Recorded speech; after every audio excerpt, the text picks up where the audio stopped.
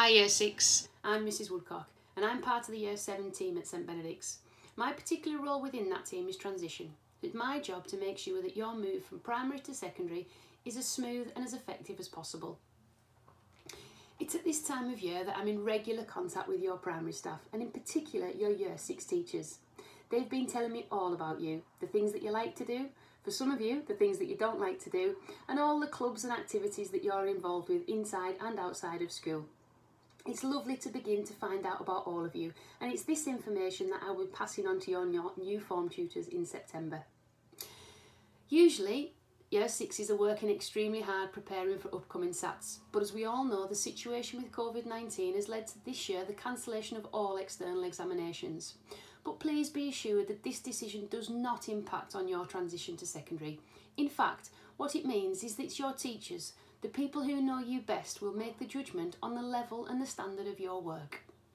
Your staff are keeping us updated on your current progress despite the fact that we're all working from home. I've had examples shared with me this week of some fantastic work being completed at home in science, maths, geography and PE.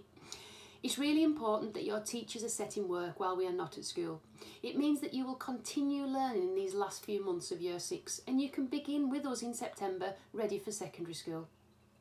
I understand the difficulties of home learning, no classmates to work with or challenge you, no teachers to motivate you, the sunshine outside, Xboxes, iPads to distract you. And that's why I think routine is key.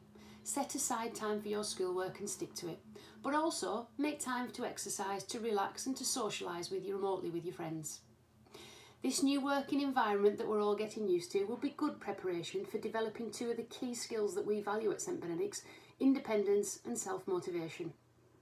Year 6 is a really important year, so it's vital that you are working hard at home, completing the tasks that are being set to the best of your ability, and this will ensure that come September we can all begin a new academic year on the best foot possible. So Year 6, 4 key messages from me. Stay home, stay safe, be kind to one another and work hard.